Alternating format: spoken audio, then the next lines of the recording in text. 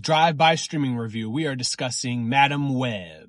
Will it get the Minivan Movie Club's red, yellow, or green light? Madam Web is one of the rare movies with zero redeemable qualities. It has bad acting, bad writing, bad directing, bad cinematography, bad character motivations, bad dialogue. It somehow takes a terrible trailer and makes it into an even worse movie. This is maybe top 5, one of the worst movies I've ever seen. It may be the worst. I'm gonna have to meditate on that for a few days to decide. The world is literally a worse place because I have seen Madam Web and other people have seen this movie.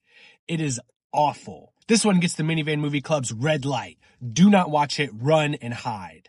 If this movie is as bad as that Batgirl movie was, I completely understand why Warner Brothers never wanted a human to see that, for it to taint their eyes and crush their souls. What is the worst movie you've ever seen? Leave a comment and let me know.